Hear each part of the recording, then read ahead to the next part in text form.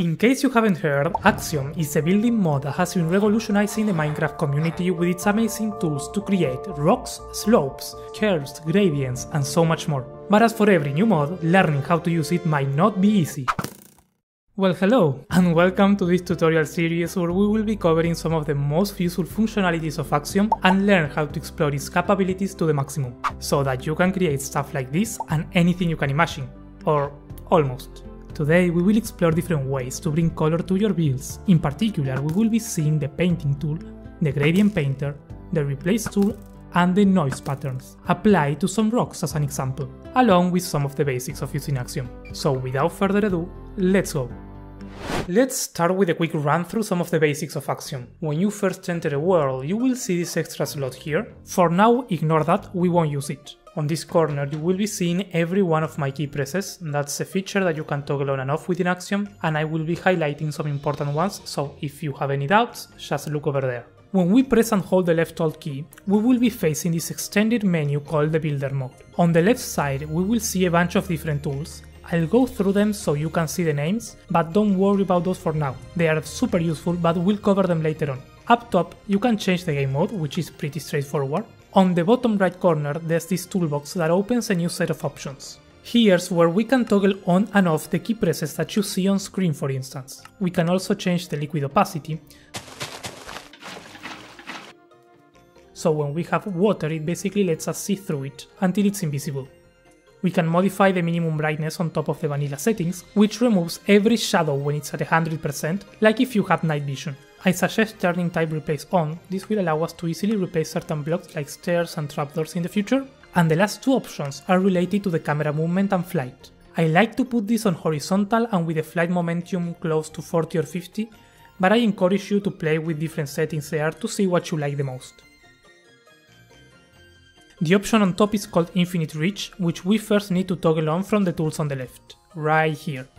And now we can place and break blocks no matter how far they are, and back in the toolbox you can reduce the distance, so it's not infinite but larger than regular creative mode.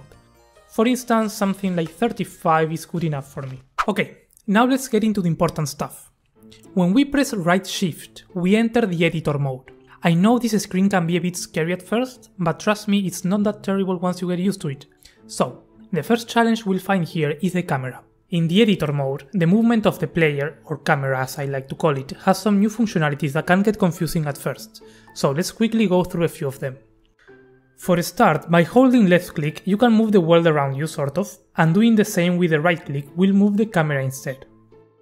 Something useful is that you can scroll your mouse wheel to quickly zoom in and out, and bear in mind that when you leave the editor mode, your player will be in the position you left the camera looking.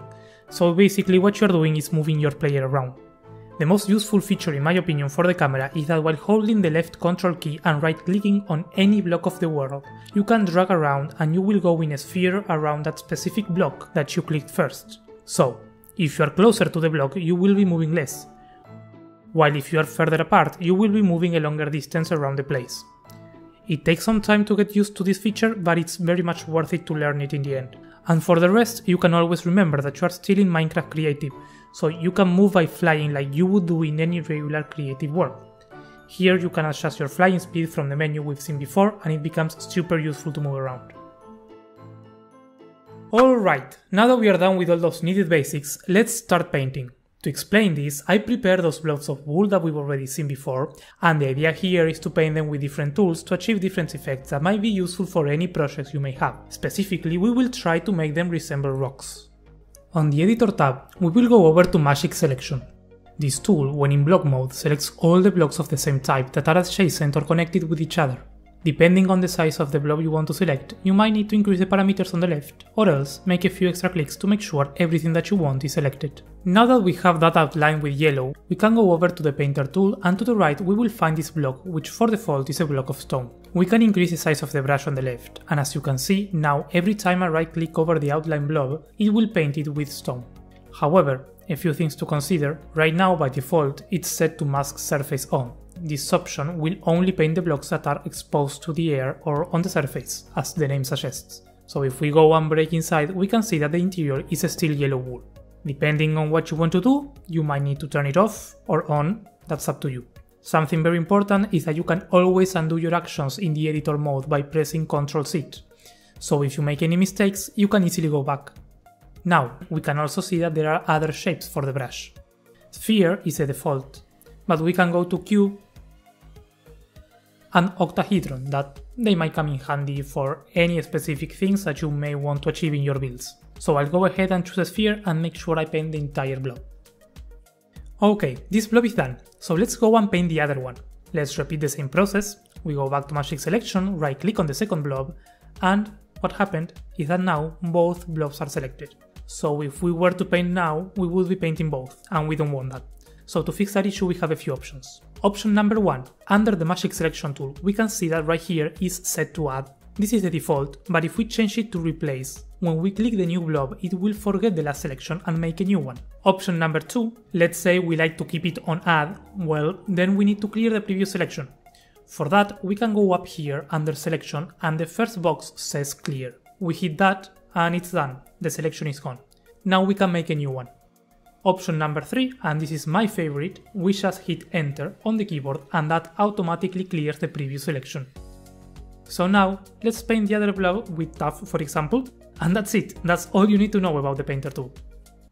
Okay, so now we have the blobs painted, and yes, they look a bit more like rocks, but let's say we want to make it more realistic and not just a plain single color. For that, we can do some shading with the Gradient Painter tool. The idea here is to make it look like some parts are brighter than the others, and this can happen for many reasons. For example, we can imagine that the sun is illuminating the rocks from a certain angle, or there might be a cliff somewhere casting a shadow over the rocks, or it can even be weathered because the water ran through it at some point. The limit for that is your imagination, and believe me, it can be very useful to think of what natural reasons are affecting your build and use that information to visualize how it would look like to paint it later on.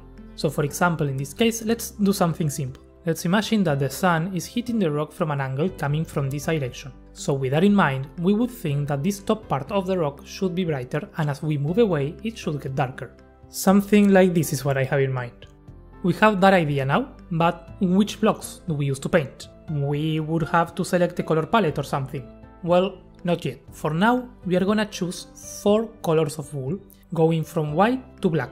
And we will use that to paint the rocks in the first place. So let's go and click on the Gradient Painter tool, and right here we can choose the blocks of our palette. By default, there's always 2, and we can add more by clicking on the plus sign. As for the previous painter tool, we can also change it to mask surface, the size of the brush, and the shape if we want so. Down here you can see all these new other settings, but before getting to those options, let's see how to use the tool. The way this works is very intuitive. We need to right click one point where we want to paint, and as you can see, a line will appear with a number. This is telling us basically the direction in which the gradient will be applied. Once we have that direction that we want, we just click and drag with the brush to paint the terrain. The default settings are plain and nearest, which gives us a very nice layered effect, with thicker layers when the percentage of the block is higher. If we choose a sphere, it will do the same but with circles. Changing to a linear interpolation, we can see that we can no longer modify the percentages, but instead we see a randomized seed. This gives us a smoother and more mixed transition between the different blocks of our palette. If we don't like it, we can always change the seed and do it again. Down here we can see the locking feature, where we can choose to lock in position 1 or position 1 and 2. This refers to the first blocks we click to set the gradients. This can be very useful to paint big structures with a single gradient, or to make a radiating pattern from a single block. Something wise to do before is to select the blocks that we want to paint, using the magic tool as we learned before. Locking position 1 and 2 allows us to move around the structure and maintain the same gradient direction across it all. Bezier interpolation works in a very similar way, and as you can see, it's way more mixed and noisy. And the last option is to enable clamp to edge, which basically makes it so we can't go further than the blocks we clicked to set the gradient direction in the first place. Okay, so far so good, but why are we painting with black and white? Well, if you remember what we said earlier, the idea was to shade these rocks in a way that it looked like the sun was hitting them from a certain direction. And sometimes shading directly with the color palette that we want is not an easy task. It takes time and practice to identify the blocks of similar colors within Minecraft that are brighter than the others. So for this part, what I like to do and what I recommend doing sometimes, especially if you are starting to use gradients, is to paint dark and bright areas with black, grey, light grey and white wool. Those 4 colors are very easy to identify, and in this way we will be able to focus entirely on getting the shape of the shadows correctly. So moving forward, we said that the sun was hitting the rocks in this direction, coming from there. So we will use the gradient tool to paint the top part with white wool, and it will get darker as it moves down and away from the sun. And always remember that if you make any mistakes or you don't like the results, with Ctrl+C you can very easily undo your previous actions and start over. For the second rock, we can imagine that the first one is casting sort of a shadow over it, so with the gradient tool again and the sphere mode we can try to simulate that. We have to make sure to select only the second rock, so now we click and drag and we have a basic shading done in no time. Bear in mind that most of the time the shading might require some hand tweaking to achieve the exact results that you want, so don't be afraid to go in and change blocks until you are happy with the outcome. For this, something very useful is the replace mode, and to activate it we have to leave the editor mode and go back to the tools that we saw at the beginning. Right here we can toggle on and off the replace mode, which under the control settings is hotkey to toggle on and off with R, but I like to change it to Y so it doesn't overlap. This tool basically allows us to right click a block and change it without necessarily breaking it. Be careful though, because these actions can't be undone with Ctrl+C like in the editor tab, but for sure it helps make the process of hand tweaking your builds a lot faster. So now that we have the shading done, we must change the wool blocks to the actual blocks that we want to use. Here is where we have to decide on a color palette. In this case, we are going to use brown blocks to make it look earthy. So let's select dirt for the bright brown, spruce planks that will replace the light grey wool. Instead of grey, we will have brown terracotta, and for the darkest color we can do black terracotta. Now that we have our 4 color palette, we can paint the rocks with it. So let's go back to the editor mode. To replace the blocks, we first have to select them, and for that we have a few options. We could use the magic selection tool, again, and right click on the white wool for example. Then we go up here to Operations, Replace. This will open up a small window where to the left you can choose the block to replace from, in this case white wool, and to the right the destination block, in this case dirt. With that chosen, we just need to hit replace and that's it. The white wool is converted to dirt. The problem of this methodology is that depending on how sparse the gradient is or the shade that you are painting, the magic selection can leave some blocks behind. So it's not the most efficient in this scenario. What we can do to avoid that is to use another selection type like the box one. We can minimize the replace tab so we don't lose that and click on box select. When we right click with this tool on the rocks, a transparent box will appear with a few arrows that are called gizmos. If you click and drag them around, you can make the box larger in each dimension until the entire build is covered. A common mistake here is to use the box selection and leave it without pressing enter. This looks like it's selected when it actually is not, and if we try to use the replace tool we will see that it's grayed out and it won't let us hit replace. To fix that we just need to hit enter, and once we see the yellow lines it means it is actually selected and we can do the replacing now. So there we have it. Now we can repeat the process, do the same thing over and over for all the other types of wool, the grey, the light grey and the black, and very easily get the rocks painted. Alright. So far everything is good, we have our rocks painted, it's decent, we like it, but there's a problem. Let's suppose that now we have a color palette that consists of more than just 4 blocks. How do we paint them? Well, before learning how we can do that, let's see how we can actually choose a color palette that is more complex than just 4 blocks. For that, we will use an external tool called Hueblocks. Being honest, Minecraft has a lot of blocks currently in the game, which is a good thing, but it can be very tricky to remember all the options that we have. So, assisting ourselves with other available tools is always a good idea. So, as I said before, the site we are going to use is called Hueblocks, which is specifically useful for gradients. And how do we use this one? Quite simple actually. When we open it, we will find ourselves with this beautiful screen. We can click on one extreme and choose a color, let's say like yellow, and on the other side we choose a second stream, just like this. We hit generate block gradients, and down here we will see the gradient translated into Minecraft blocks. If we hover over, it will show us the name of each block in case we have any doubts. We can also increase the size of the gradient to 25 instead of 9, and we can even type a custom number like 50 for example.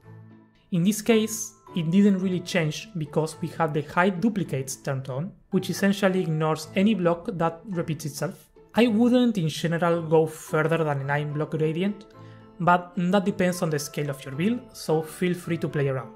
Another useful thing here is that we can choose blocks instead of color for the extremes. So by clicking on this icon over the gradient, it will open up a list of all the blocks in the game ordered alphabetically from up to down. Here you can choose the specific blocks on the extreme of your gradient, which is what I tend to do most of the cases. Let's say red sandstone and lime terracotta. And now we get a gradient between those two blocks. So, in our case, for our rocks, let's go from the blocks we had selected before. Black terracotta for the dark stream, and rooted dirt for the bright one. Let's turn off duplicates, and now we have our gradient. Sometimes the palettes obtained from Hueblocks are very good, some other times not so much. But it's always a great starting point, especially if you are not very familiar with gradients in Minecraft. Now yes, back in the game. How do we paint? Here we can't use replace like before, because our palette consists of more than 4 blocks. So how do we actually do it? What I like to do here is to break down our palette into 4 segments and associate those segments to each color of wool.